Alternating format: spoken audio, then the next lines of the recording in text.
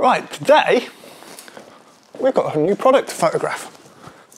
Let's turn the lights on, might help a little bit. Yay! You can see me. Actually, it's probably not a benefit for you. So, we've got some suit covers. Not that exciting, but we're gonna have to build a little rig to photograph them to do it. Now they have got little magazines on at the moment because we need to iron out the creases. Say iron, flatten out the creases a little bit. So I'm going to drop you over here. I'm going to set up a little rig now. So there was going to be a time lapse of me setting this bit up. Technology doesn't always work. Operator error. So what have we got? Let's wait. We've got from here to here, pole going across. We've got the camera mounted. That's a Nikon D850 mounted up there. It has got a cam ranger on it.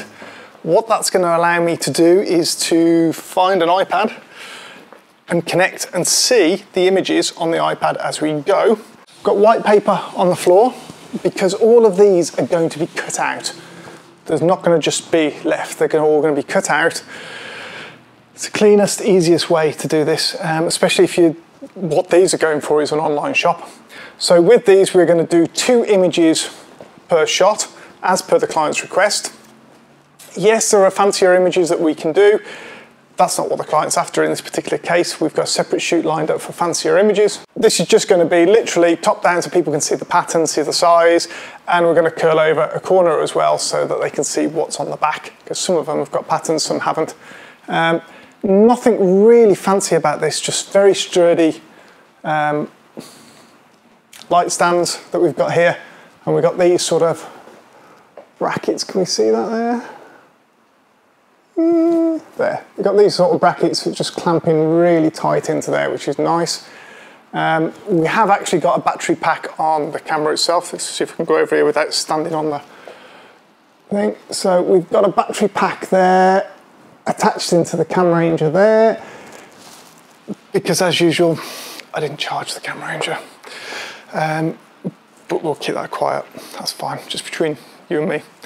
But what that does allow me to do now is to operate that camera remotely. I can see the picture, make sure it's all lined up, it's correctly, I can make sure that focus is perfect as well, and I can actually take the image as well. An image will go through to the laptop, but in this case not laptop, the iPad, but we're just discarding it afterwards. We're storing them all on the camera, and that's all we care about. So we're going to go through this now and process it. I'll set this on time lapse, and hopefully this time might work, might not, we'll see.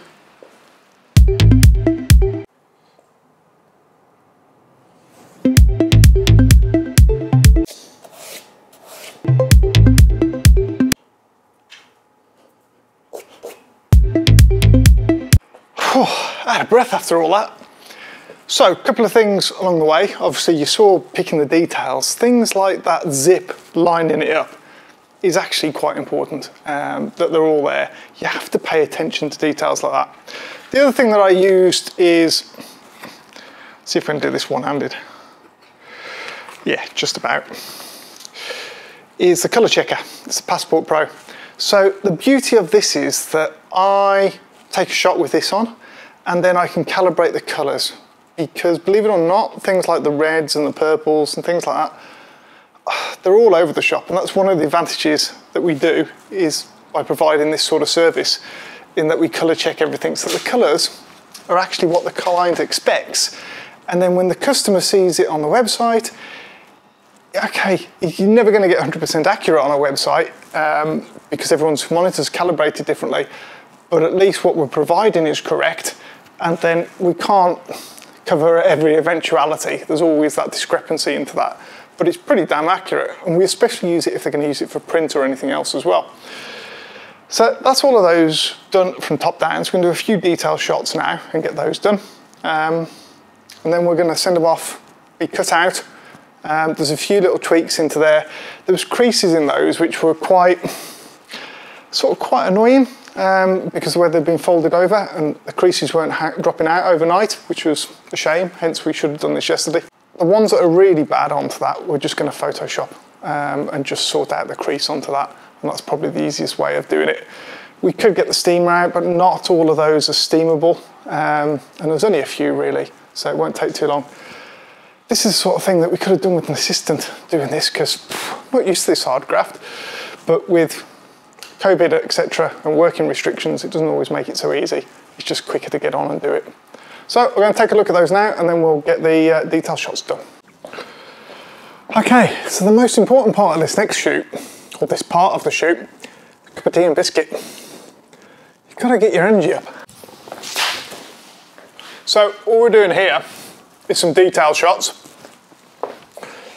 So we're not going to do it for every single one. I don't think we're doing it for every single one. I hope we're not doing it for every single one. So I just realised I need to switch the lens over. So I've got a 60mm macro on here, and literally we're not having these cut out. These are as is.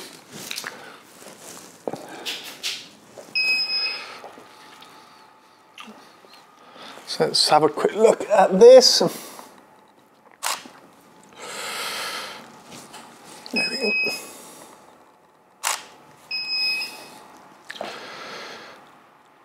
And that's pretty spot on. I don't know whether you can see that.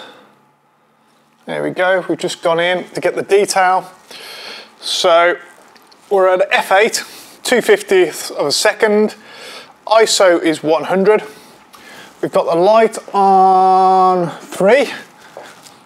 Yeah, 3.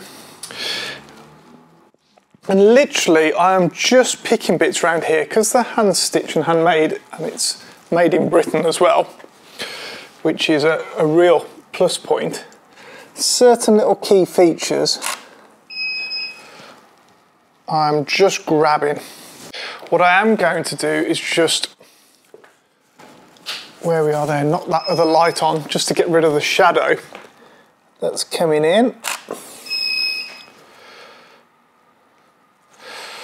It's just a little bit too hot. Now I could light meter this and get it right straight off, but generally within about 2 shots you know you're going to get it right. And there we go, spot on, perfect. We got rid of the shadow from that area and we're straight in there. Exactly what we want.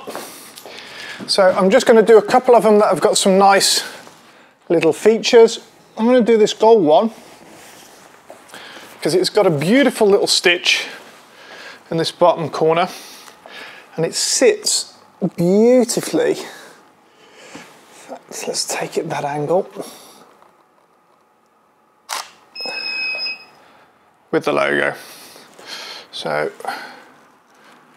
assuming you can see that there you go. Absolutely beautiful. So again, I'm taking a close-up of this to show the detail on the pattern, so people can see that as well. And this has got slightly different zip on it.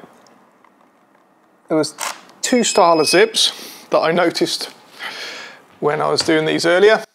And I think really that's all that's needed for the close-up. There's not a lot else in there that we haven't done before, because we have done these before, so there'll be certain shots in there that aren't needed. Yeah, very simple product photography, but very important for people's business to make sure it's right. Now obviously we're going to get these images, not these ones, but the ones we did today, all clipped and sent off to the clients so that they can use them on the website, they can use them on their Amazon store and things like that. So it's pure white backgrounds, look superb. They can use them in the marketing material as well. We'll give them a high-res version. And that's something that we always do for clients. We give her a low-res web version and we give a high-res print version as well. I think that's quite important to do for your client, to be fair. Do things like that. Right, I hope you enjoyed that today. If you did, thumbs up. Subscribe for any future ones. We do different shoots every now and then as well. We've got some filming next week. Come along and do some filming. Look forward to seeing you all soon.